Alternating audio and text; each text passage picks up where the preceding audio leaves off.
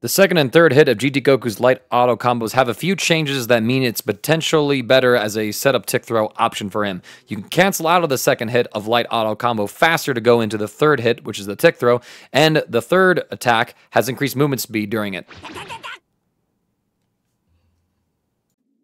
Compare that to before when you had to let the entire second attack of light auto combo play out in order to go into the third.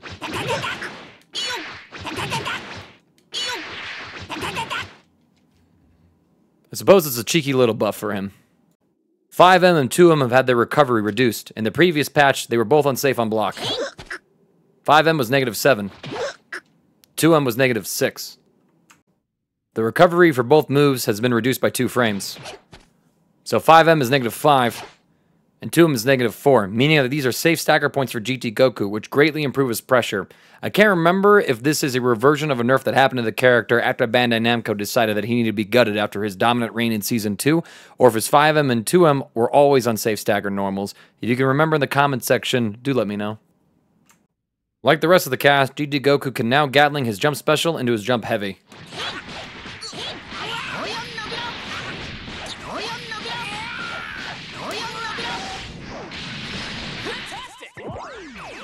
This combines nicely with the previous buff that allows him to jump cancel his jump heavy, so he's able to add in a couple extra hits during some of his air routes near the corner in particular. It is possible to link a jump heavy after his jump special in the mid-screen, however comboing after that particular extension seems to give some difficulties. But perhaps I'm just missing some sort of link here.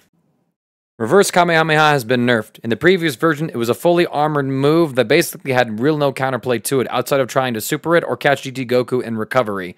Because of this, GT Goku players would often just spam this move around to float away in neutral and make it so the opponent could not interact with them before. Check out the interaction here between the 2H and the previous patch. As you can see, GT Goku just didn't care. Now, GT Goku's body is considered an aerial attack, which means it is able to be anti-aired by any move with the property. This opens up some much-needed counterplay to this move. Against any attack that doesn't have an anti-air property, it still has the armor. So now the opponent at least has an answer to this one, but GT Goku can still use this tool to be a little bit belligerent and neutral or attempt to camp out. However, against certain matchups, namely characters that have large reaching anti-air moves themselves, GT Goku will noticeably have a harder time. Part of me still thinks that the point of this particular buff in the previous patch was to open up opportunities for GT Goku to go for some potential reverse Kamehameha mix-ups from his pogo attacks without having to worry about the opponent mashing on them and invalidating them. I think they retained that property still, but now there is an answer against the move with the anti-air 2H. And additionally, a lot of situations you can still frame trap into the reverse Kamehameha and beat 2Hs as well. So overall, I'm not entirely sure why they did this change to the move before, but the outcome of it certainly wasn't to Bandai Namco's liking, as it led to very uninteresting gameplay for the character. GT Goku can now run through the opponent with his Kamehameha. It seems a little silly, which I think is appropriate since the character is supposed to represent and reference the original Dragon Ball series as well as the sequel anime series Dragon Ball GT. Outside of that homage, I really don't see much utility for this particular move. Maybe there's like a CX extension where you're able to just run through the opponent now and then launch him into a Kamehameha, but that feels a little suboptimal, especially considering that GT Goku already has decent side swap routes within his kit that are admittedly a little tricky to do. Additionally, if you're thinking about using this as a mix-up tool, in order for GT to turn around and face the opponent, he has to start moving in the other direction. And after that, there seems to be a little bit of an unwinding time as you release the input, so at best, it's a really slow cross-up that is definitely reactable to the opponent. So I'm not too sure about the practical application for this. Like many other C assists, GT Goku also has received some buffs. The startup has been reduced, and the character now spawns in a different location. Let's take a look at the old behavior. It was 45 frames startup, and GT Goku spawned right next to the opponent, despite wielding the Neon Bow and extending it. This basically meant that it was possible for GT Goku to get jab checked on reaction to the assist call.